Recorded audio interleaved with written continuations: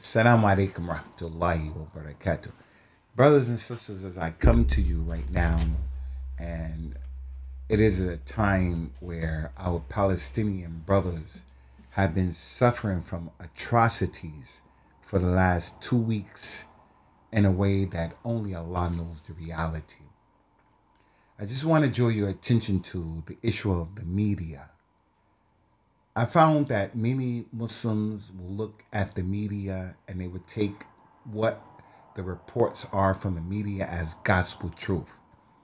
I think that all of us have come to the realization right now that the media is a cesspool that has nothing to do with the reality of the truth and fairness.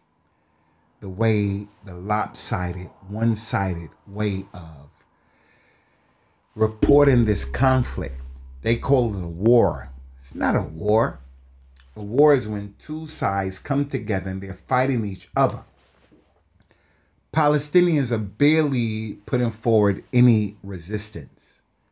Right here in the masajid of the UK and of America, if you were to give sadaqah fi sabilillah to help the children who are dying, you know, the powers to be can accuse you of being a terrorist and a person who's supporting terror. And that's a point I want to bring to your attention, that there are 1 million innocent children who are caught in the crossfire and caught in the middle of this conflict. I really believe that if the American government were to allow the American viewers to know the reality of just the suffering of the children, if the Western countries allow the media to show the simple suffering of the children, I believe people will be naturally inclined to change their stance so that it's not so one-sided, that it's not so ignorant. So right now, so much is going on to depict the Palestinians as being animals and subhuman and ignorant people who just go along with the flow as it relates to the narrative and the position and the point of view of the media. I think enough has happened for us as Muslims to realize, don't listen to the media. Don't pay attention to the media. Not during this conflict and not after this conflict, inshallah. Be careful and be wary of the narrations of the media. In our religion, we have an ethical responsibility to always say the truth and to be upon the truth. Our website here at Ar-Rahma, do you know if we put certain words into the title of our talks, then those talks will be naturally designed to get the fewest viewers as possible because of the long arm and the long reach of these people against humanity? There are atrocities that are happening right now, war crimes right now, people being deprived the basics of human existence. Electricity, water, and food.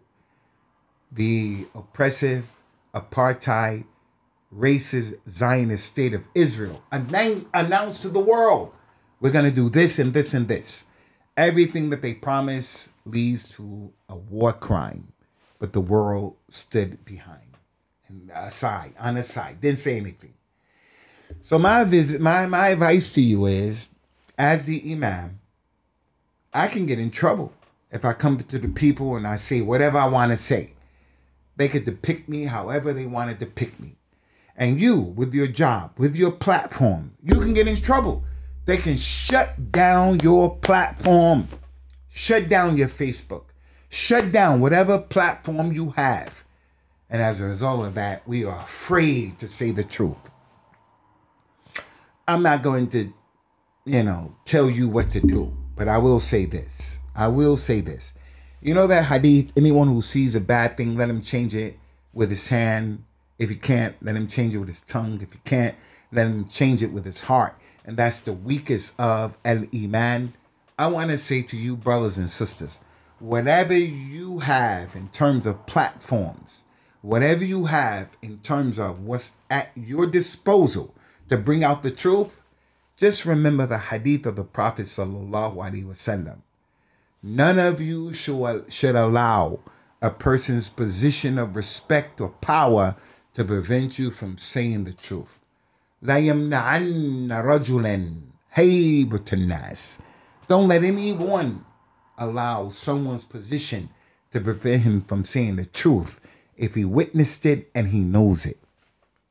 This is the call here today. Because what we have right now, people trying to be politically correct. What is political correctness?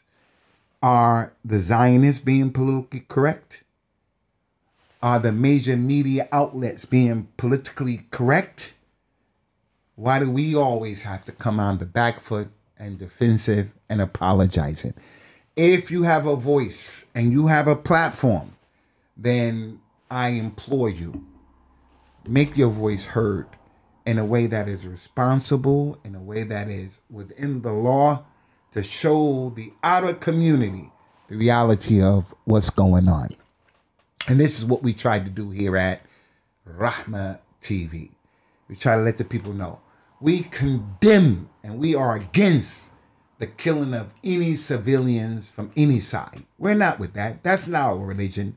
But at the same time, we are totally, vehemently opposed to feeding the community false narratives and people being afraid based upon this cancel culture. We're going to cancel you. And people are afraid of that. Let Allah Azza wa Jal's murdat and His pleasure be your main goal and your main focus. And let us say the truth wherever it happens to be. Assalamu alaikum wa rahmatullahi wa barakatuh.